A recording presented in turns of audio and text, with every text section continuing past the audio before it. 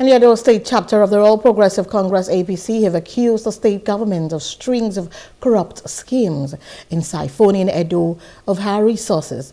Addressing journalists at the party secretariat in Benin City, the Edo State capital, chairman of the party, Emperor Jared Tenebe, revealed that at a party, they have patiently listened to accusations of corruption that have been leveled against members of this government.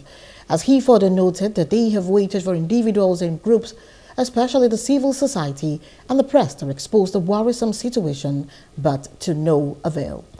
A situation, he says, has prompted the party to brief the press as he urges the people of the state to act quickly by asking the anti-corruption agencies to take notice of the corruption practice he alleged was being carried out by the state government.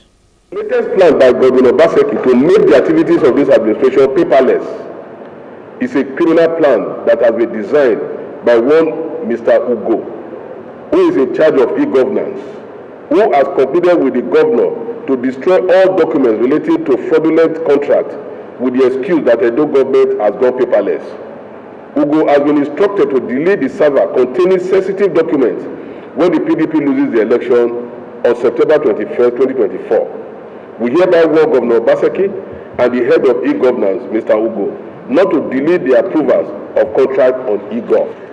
Edo Refinery, located at the Obaoha local government in Edo State, was drawn up by Governor Obaseki as a state government project and spent over 1 billion on the project takeoff and through government.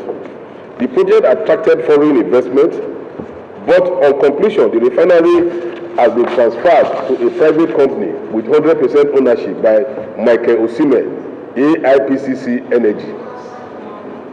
ICNG Securities Limited, Michael Osime, had accompanied Governor Obaseki to China in January 2018 to sign a memorandum of understanding, MOU, for a 5.5 PBD modular refinery between Edo State government and Sinopec of China.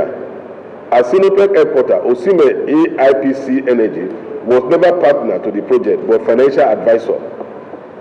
Like the Radisson Hotel, we call on EFCC to unravel the true owners of Edo modular refinery.